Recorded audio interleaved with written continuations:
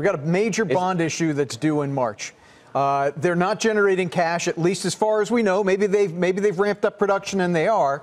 But they have to go out and do a roadshow to roll over these bonds. And how are you going to do that with your CEO doing what he's doing and having significant corporate governance issues? So at the very least, they're going to have to pay a high interest rate. You agree with the sentiment? Completely. It's uninvestable. Completely. Or you do a secondary once again.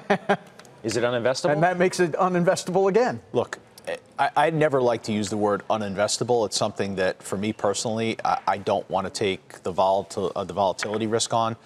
Could the stock rally? Yes, it could rally if it rallies on there being adult in the room. And if Elon Musk were to step down temporarily, or if someone would come in to help him co-manage the operation. I mean, you're saying it's uninvestable until they get a new person running the company, or basically, are you not? Sure. Okay, I'll say it if you won't. Thank you. What do you think about this? I mean, I've always had a problem with the valuation, so I missed it, right? I mean, and I think it's a great product. There's no doubt about it. But to the extent that the CEO problems kind of escalate even further, does the product lose its cool factor? I don't think so, but that certainly is something to consider. And I just think that when you don't have a lot of confidence in a management team, it's very hard to invest. There's a lot of other companies I can invest in where I have confidence in the management and the execution, because it's not just these recent actions. It's been kind of this, he hasn't been very consistent with the execution over the last several years. The problem is you don't want to, if you're a research note is going into so much detail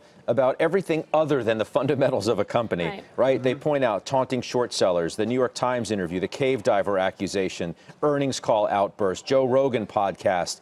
I mean, one of those would make you perhaps, question where things are. You get 6 of them, and maybe if it's not investable, according to Nomura Internet Doc, is it tradable right now? It is tradable, Judge, but the problem is, of course, Mr. Musk himself, so we don't need to belabor that. But Mr. Musk doesn't have the levers to pull that Mr. Trump, the president, has.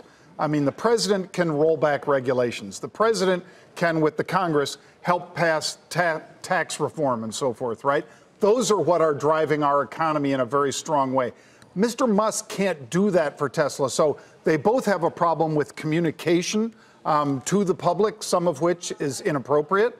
And when that happens, Mr. Musk is just in a world of hurt, whereas the president has the tailwind of the earnings that have been so strong, regulations that have been rolled back, and of course, like we said, taxes. That is how he's able to overcome it. Mr. Musk doesn't have any of those available to him.